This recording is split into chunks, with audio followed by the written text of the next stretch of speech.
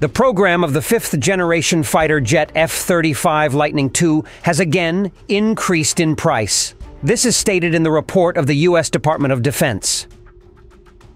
Over the year, the cost of the F-35 program increased by $26 billion and now amounts to $438 billion.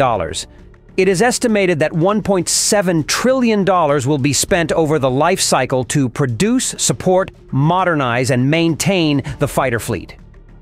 The $26 billion cost increase is in line with NASA's budget request and the aid allocated to Ukraine under the USAI program.